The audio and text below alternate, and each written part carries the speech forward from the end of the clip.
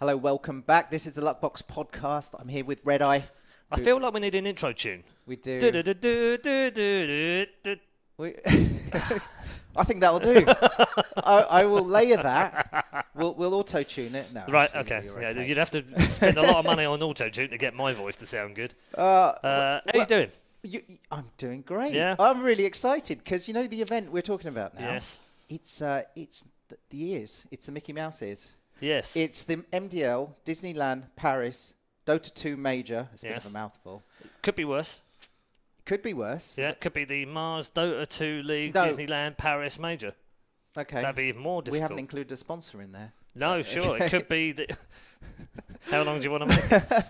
Well, it's really exciting for me. At least you don't have to keep saying every couple of hours, Yeah. let's take a look at the Mountain Dew amp Game Fuel Power Play with Purge. I feel Like, like how did I burn that into my mind? I feel like you've suffered this. I have. Look, all Mountain Dew, love you guys, but please change the name of all that. Don't give me so many words and letters to use. Well, this is the Disneyland Paris Major. It is. We could call it the Paris Major. Let's just call it the Paris Major. This is cool. This is Is a it? Dota 2 big. Is it? Are you not Is really? it? No, I'm not. Are you not really? No, I'm not. No. No. Excited? No.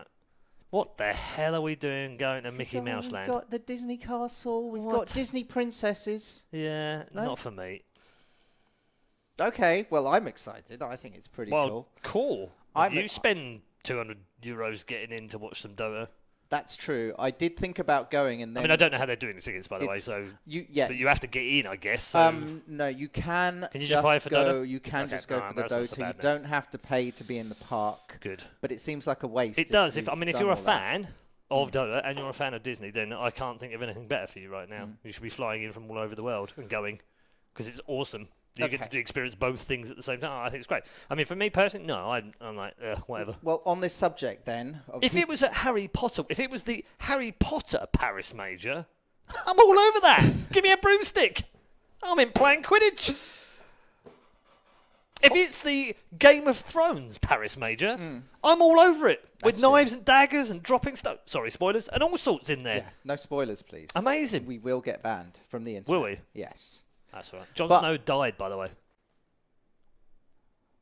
You know what? Just Back no, in, back just in no. Series 5. This is In Series don't. 5, he died. Okay, don't. And then he came back. All right. Let's talk about esports now. Oh, yes, let's do that. I'm pretty sure we're an esports show. And first of all, I want to talk about Team because Team. we had all Team, of that team, controversy team. back in Oh, well, a Mumbai. load of bollocks that was. Gunnar and Newsham getting kicked. Yep. And Can I rant? please go ahead. Teams change players all the time. Why is this any bloody different? You know what makes it different for me is that they thought they were going to the major, Yes. and their parents and Sure, family no, bought tickets. look, I That understand makes that's it pretty really sad. sad. Yeah. It's totally sad. I get that, and especially with Gunnar. I mean, when he told me, he was like, "Yeah, my parents got tickets." I'm like, "Oh God, that's awful." But at the same time, I just want some context on it. This happens all the time, and it shouldn't just before a major, because I get the community, what they're saying. I get the players as well, the frustration behind. You know, they play with the team to qualify for an event. They should go to the event. And I'm totally with everyone on that. I think they should be forced to play with the same team. If you qualify with the team, this is the 5 you go with. And if you don't, tough shit, you're out. Another team gets their spot. I'm totally down with that. Totally down with that. When you've got one player who can't make it for a visa or whatever, that's different. Kicking a player or kicking 2 players from the team should null and void your spot in the tournament. You shouldn't be able to go. Yeah. Don't give me old, well, Manchester United are allowed to play with different players. They've got a squad of 40 players. Like, it's not the same thing. So there's the first point. Second point is, if it was Eternal Envy that's kicked these players or suggested we've assumed it, haven't we? we've made a big assumption, right? It's been like an assumed thing. And if it is him, well, more power to him then, because he's obviously got a lot of influence in that team. And he's had influence in other teams. And because this looks very similar to other tournaments that we've seen before, other situations where he's been involved, kicking players or Flying suggesting Penguins, kicking players. particularly. Absolutely. I mean, Misery out of Team Secret. Secret back in the day as well. The Cloud9 stuff that we had back in the day, the Fnatic things that we've had. There is a pattern here, for sure. But we don't know that it's definitely him, do we? Has it been announced? No one said. Did no Envy one suddenly said. come out on his Twitter and go, "Yeah, guys, like, fuck me, it was all me. Like, please shoot me down. Yes, no one said that. The assumption is that it's him, and it could well be him. And Gunnar seemed to say that, despite the fact that he didn't necessarily get on with Envy, it could be. So if it is, well, then more fool the rest of the players in Team for listening to him, because they already had what I thought was a core of really good players in that team. But at the same time, teams kick players all the time in Dota. I don't wish they didn't, but they do. And we aren't here criticising other teams for doing stuff. I mean, I think Complexity, for instance, have let go players. Now, that's different circumstances because there's some different things going on from the official word. So, okay, so it's a different situation. But they were still getting the same shit as Team were getting from some fans and some players. But it was different. So, what I'm saying is do we know the full facts? Probably not. And we never will do. And I'm talking as an insider now. We still don't know the fact. And even as an outsider or as a fan, as a general fan, who wouldn't have been party to these kind of conversations in the hotel and what have you, they don't know the full truth either. Yeah. So we have to kind of speculate. Now, I wish the team had just been straightforward and come out with and said, look, this is what we've done, and this is why we've done it, and this is what we're going to do. I suppose any decision is a team decision, right? It is a team decision. Like, it can't just be... It's not just Mike going, do you know what? I'm going to screw these guys. We're just going to get rid of them. Yeah. And then the rest of the team go, whoa, Mike, what are you doing? Because they would, right? Likewise, Eternal Envy may have said, guys, I think to improve the team, we need to get rid of these two players.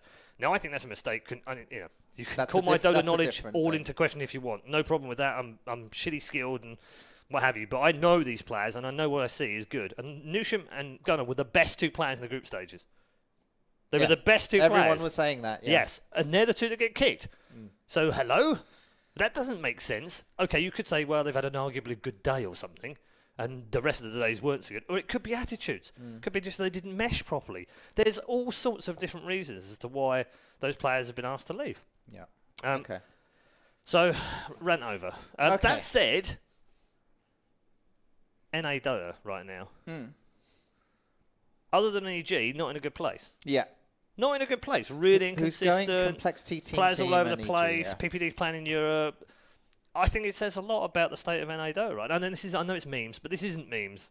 I'm genuinely concerned for North American Dota. It seems to be on the wane.